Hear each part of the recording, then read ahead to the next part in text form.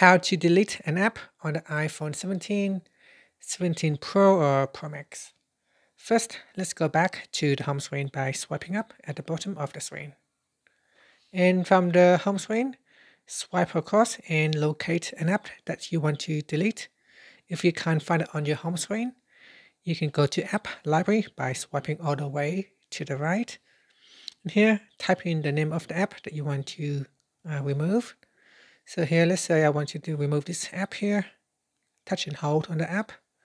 Then tap on Delete App. And then tap on Delete. And that's it. Here, you can touch and hold on the home screen.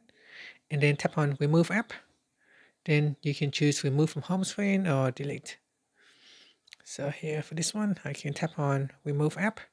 And here I have the choice to remove from home screen or delete app.